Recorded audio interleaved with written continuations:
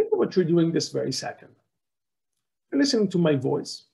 You are listening to what I'm saying. You're probably thinking over the words that I am saying, and you're trying to understand what I mean. Now, this seems like a fairly straightforward thing to do. In fact, it's probably extremely easy and natural thing for you to do, so much so that it doesn't really cost you much effort. And in fact, you very rarely think about what a marvelous feat this actually is. Think about what it takes for you to accomplish what you're doing right now. First, my voice, or perhaps the speakers that you're listening my voice through, is not quite emitting words. It's emitting a series of pressure waves, which reach your ear, and inside your ear, like any other sound, get decoded and by their frequency inside your inner ear. Then you have to recognize that the pattern of pressure waves that is hitting your inner ear is not just any random pattern of pressure waves. It's actually a pattern that happens to correspond to the noises or sounds that you have learned are part of the special category of noises that are used in the English language. Then you have to figure out how this continuous stream of sounds actually segments into units of meaning, perhaps words. And for this, obviously, you have to access your repertoire of knowledge of English vocabulary. Then, once you've translated sounds into words, you actually need to figure out how the words are strung together in one or more sentences. Maybe what's the syntactic structure that unites them, and that ultimately allows you to understand what exactly I am trying to say and allows you to form a mental representation of the message I am trying to convey.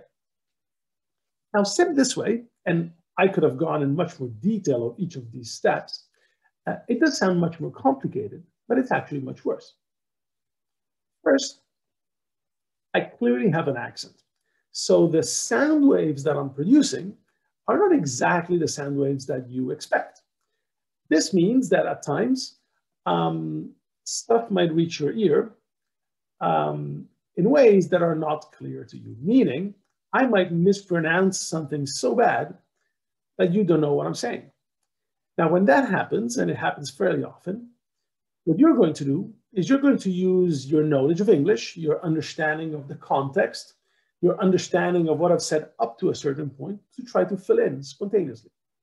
If that doesn't happen, you will find yourself at the decision point where you have to decide whether what I was saying was so incomprehensible that you either interrupt me if we're in a face-to-face conversation, or you find the time, desire, and effort to send me an email to ask me what exactly did I mean.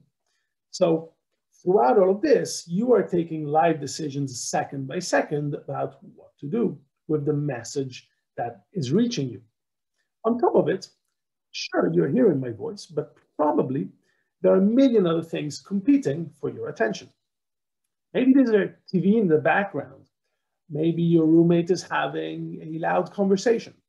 Maybe your phone is buzzing in your pocket right now, leaving you with the conundrum: do I keep listening or do I find out who's texting me? Or maybe there's that one tense conversation you've had 2 weeks ago with your good friend or your family member or your significant other that just keeps mulling over in your mind and keeps distracting you from listening to this particular lecture. And of course, while on the one hand, I want to tell you, no, keep listening, there obviously is a threshold that, if met, would make you divert your attention. What if you're waiting for a very important text? What if you're waiting for a very important news from a friend, family member, maybe from some medical result? What if that conversation that your roommate is having them very distraught, is having them in tears? Wouldn't you want to stop this and to go see them and offer your support and a friendly ear? There obviously are throughout this process, there are a number of decisions that you are taking live and you're solving second by second. What if suddenly you smell smoke? You'd want to stop instantly listening to me and find out where that smell is coming from. So there's a number of incentives, there's a number of different things that are competing for your attention, and you have to keep at every second, not just to decode what I am saying, you have to keep deciding if you want to continue doing that or if there's something else more important that should take precedence. So see, even something as mundane and as superficially so simple as listening to someone is actually a nonstop of very complicated processes and decisions. Now, the collection of processes that allow you to acquire information from the world and create intelligent behavior is what we refer to as cognition. Now, cognition can be studied in a number of different ways.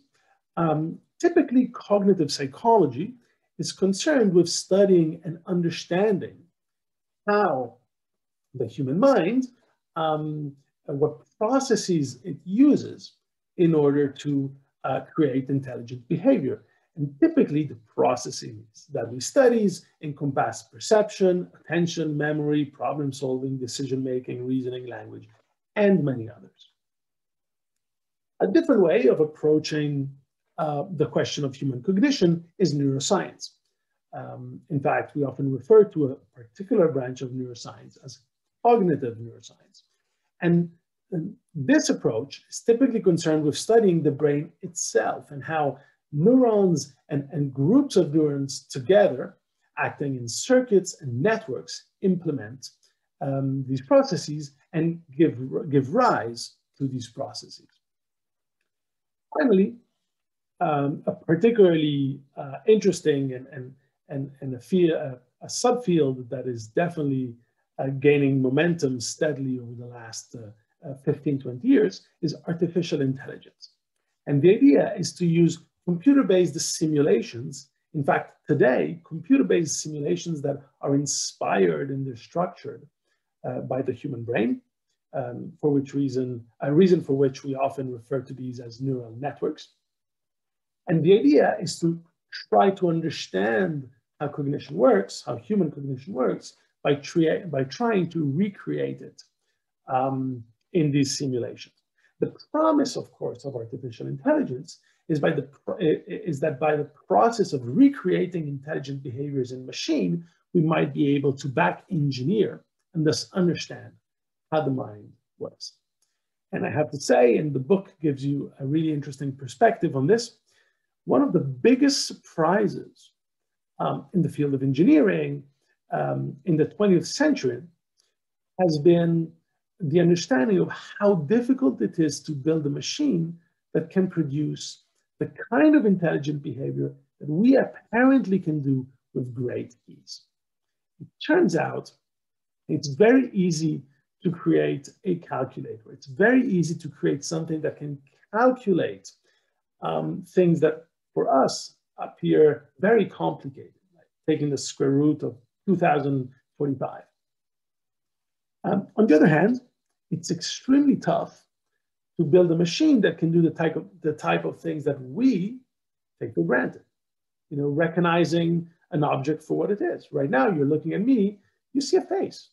And it doesn't take you but a heartbeat to recognize that the object in front of you is a face. It's tough to do that with a computer. We're now learning how to do that. We're now